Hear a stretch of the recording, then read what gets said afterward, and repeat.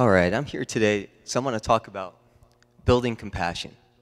And the question, the more general question I want to get to is, how do we get more compassion in the world? And from here, it's a simple question that comes from our leaders. Obviously, the Dalai Lama, I had the good fortune to meet him back in October and have breakfast with him, and it's like in another world. And he obviously makes that question, how do we get more compassion in the world? But also, I would argue, when the tragedies that have just occurred around our country and around the world, for example, West Texas, with the explosion of West Texas, President Obama has put courage and compassion together in the forefront of his comments. If you go and Google his comments, you'll see that those two words, courage and compassion, of the residents of West Texas and other communities are the things that he brings to the forefront. But no one's talking about how do we get more of it, right? They talk about when it happens. So it's a question from our leaders. It's a question that comes from our non-governmental organizations, from our organizations we call civil society, our civic organizations, like the Charter for Compassion or the Compassion Action Network. Their job is to spread the word of compassion and actually have action to it on the grammar school level, the university level, in cities and towns. And they're trying to make universities become universities of compassion. And Western Connecticut State University just became the second university in the country to become a university of compassion through the Charter for Compassion. It's also a simple question that comes from our past, from Einstein. And what's amazing is that Einstein has this question, but he does it as he always does, or always did, in a cool way, right? He says, we have this sense of independence, this sense of separateness that he calls an optical delusion of our consciousness. And he says that keeps us separate. But that consciousness, that optical delusion, needs to go away. It needs to evaporate. It needs to disappear because it creates a prison for us. And he says, how do we get beyond this optical delusion? He argues that we need to widen our circle of compassion. So he talks about widening the circle of compassion, but he doesn't say how. So it's still left, as Einstein always did, as a question for us to pursue. So it comes from our leaders, our non-governmental organizations, it comes from our past.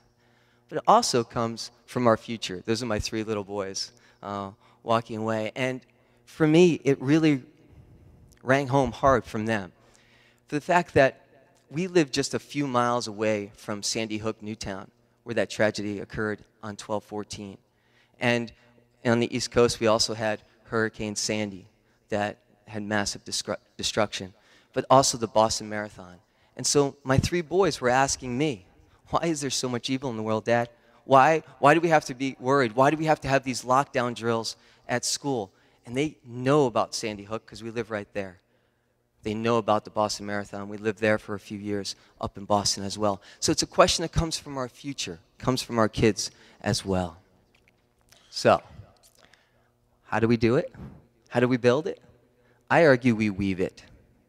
One of my close friends, who's a successful businessman, he knows I do a lot of different things at the same time. And he goes, how do I prioritize? And I told him I don't prioritize. I said it's the wrong thing to do. I weave. So when I have a bunch of projects coming up, I try to tie them together. So if they're tied together, if one gets a little weak, the others, if I tied them correctly, will keep that other one going and keep it strong and move it along. So I always talk about weaving. And we weave quite a lot, if you think about it. We weave to catch our dreams in the Dream Weavers.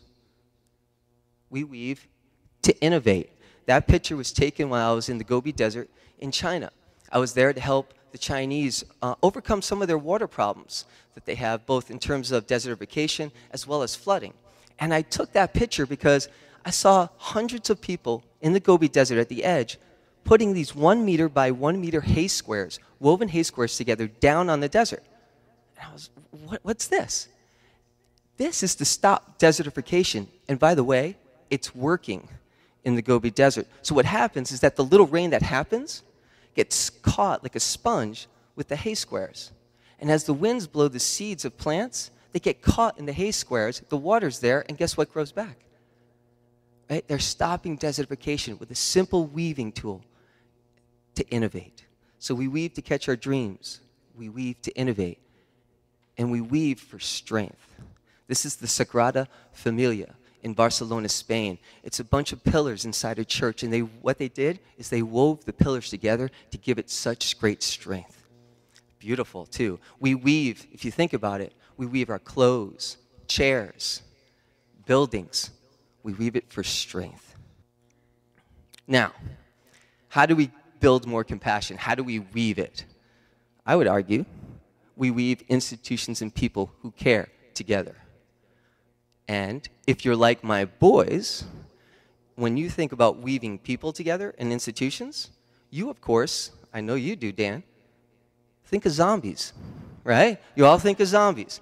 Well, I asked my center dude, I don't have a middle child, I have a center dude, I asked him, why did he think of zombies? And he drew me a picture of a zombie hug. And I said, where did you get this from? And he says, Dad, we play this game called Plants vs. Zombies. And I said, we do we? And so I asked him to explain it to me and to show me. And what was really interesting, I know a lot of the college students play it, that's what I found out. You have to cultivate plants, sunflowers, tomato plants, whatever it is, to stop the zombies from coming into your house.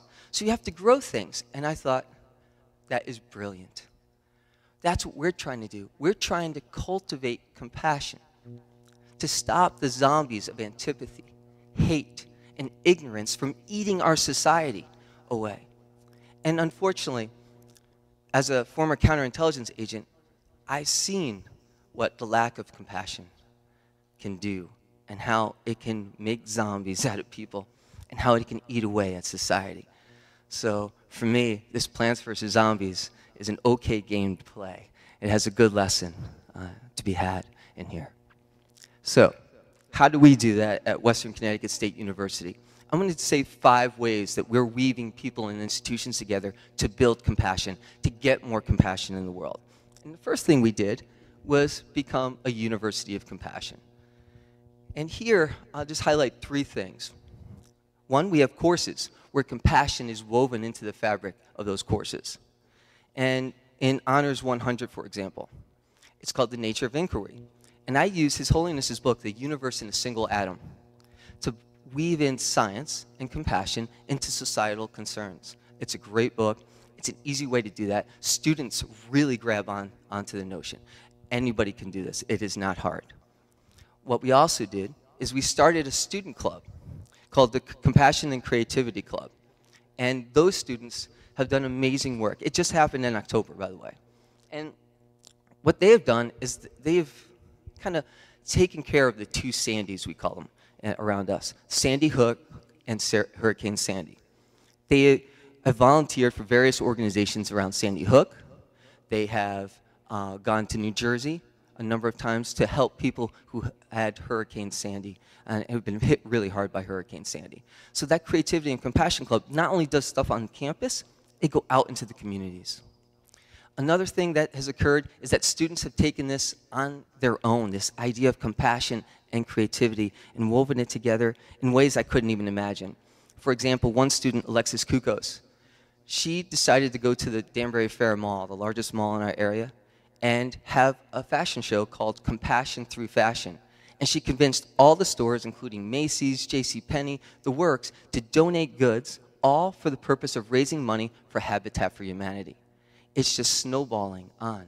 And it doesn't take much. It takes a little bit of push, and then students, you get out of their way, and they do some magical things. The next thing we've done is, that's a picture, aerial view of our city that Western Connecticut State University is in, Danbury. And we've introduced the concept of Danbury becoming the 13th city of compassion in the United States. There are already 12. And so what we're doing is we're meeting with the city council again this month to go over 36 different ways of how they can have projects become a city of compassion. And why we came up with 36, I asked the students to go to those 12 cities that are already in existence, come up with 3 projects from each of those 12 cities that you think would meet Danbury's needs, and then the city council can choose from there about how they move on. So a simple way of getting it outside the university and into the community. The next thing I'm doing, I'm working with one of the mothers of Sandy Hook. Her name is Scarlett Lewis. And what we're trying to do through the Jesse Lewis Foundation her son was Jesse Lewis, is to weave compassion into the Common Core curriculum. And I'm going to steal a little bit of Oliver Wendell Holmes here. He said, some people know facts, others, the more wise, learn how facts live. And through this kind of adaptation to the Common Core, we want to promote that idea of not just having students learn the facts, but make them learn how they live in the real world. And how are we doing that? I came up with a system called the 5 C's. Basically, real quick, it's conceptual learning, compassion, creativity, courage, and constraint. And what we've done is created already a K through 2nd curriculum, and it's on space. So we want them to learn this concept of space, and also some values of compassion. And as an example, let me just give you one quick one. We introduced dark matter and dark energy to K through 2nd graders in a fun way, right? Because if you think about it, dark matter makes up about approximately 27% of the universe. Dark energy, 68%. For those of you who are mathematicians, that's 95% of the universe. And by the way, 95% of the universe is invisible. We can only see 5% of the matter. So they learn about invisibility. But then this is the key about values and compassion. 27% dark matter is the glue that keeps us all together in the universe. 68% dark energy is trying to rip us apart. So what they're learning is not only basic pie charts and math, but they're also learning the idea that the good in this world, the good in the universe, is at least twice as strong as the bad. The good that keeps us together is at least twice as strong as those that try to tear us apart. So through their curriculum, they're not only getting the Common Core, the concepts, but also the values that we hope that every person can get. And so for me, the way I see the Common Core, it should be a launching pad for our students, not a landing zone. And unfortunately, it has become a landing zone. So we're trying to increase the Common Core standards and increase these ideas of exposure to values such as compassion. We also started having conferences in the community. We just had, last month, Compassion and Creativity in the Community Conference, where we had 5 different communities come together who are usually separate from each other. For example, we had the business community, health community, spiritual community, government, and education. National, state, and local leaders come together to talk about the role of compassion, whether there is compassion in their businesses or government level, and how they can get it going if there isn't. So it was a dialogue to open up, a cross-disciplinary dialogue to open up a discussion about it, but then lead to action. And we had a list of non-governmental organizations that people from the community could then go to actually do something about when they learn about the different topics in the conference. We've also been very fortunate to get some seed money from His Holiness the Dalai Lama to create a new center for compassion, creativity, and innovation. And that center, by the way, that's a picture of the woods on the West Side Nature Preserve on my campus. It's a great place to go and just to get away from everything and think. And that center is acting as a resource hub for our local communities, of getting them together to actually do something in their communities, from immigration communities to Women's Health Center to veterinary clinics. And we're combining them, linking them together so that we can solve the problems in our local communities right then and there. But then the centers also, we've also started helping other universities and cities and towns outside of Connecticut. Oxford University, we're helping the College of New Jersey, the University of Hartford, so that we can take the value of compassion to their neck of the woods as well. So it's not just centered right around Fairfield County area. We're looking to branch out to help other centers through the generosity of His Holiness the Dalai Lama. Now, from the woods to the concrete and virtual worlds. And why would I put that up? Well, scientists have just come up with self-healing concrete. Right? So when concrete, by the way, that's a picture of my walkway in my front yard. So it's cracking. I don't have self-healing concrete. That idea sparked for me that what compassion is. When a community has compassion woven through it, it's a self-healing property for that community. We should be looking at compassion in that way. Now, why do I have Minecraft up there? For those of you who have played it, you know you can build your own worlds. You can build them in the sky, on clouds. You can build them underwater. I sound like Dr. Seuss right now. You can build them anywhere you want. And my oldest boy, Cade, he loves this, and he shows me his worlds all the time. And I asked him why he likes it so much. And he says, Dad, I can build any world I want, anywhere I want. And I love living in it. I love surviving in it. And all I could think of is, wow, why aren't we doing that in our world? Why are our kids building these worlds, these virtual worlds? They're so proud of that. Shouldn't we be building our real world that we're proud to give our kids? A world that they more than want to survive in, that they want to live in? We can do that if we build a concrete world of compassion for them. And I've given you the 5 ways that we've done it. And we're a small public university. If we can do it, anybody can do it anywhere. And on a closing note, all I can think of is when I talk about compassion, some people see compassion as a weakness.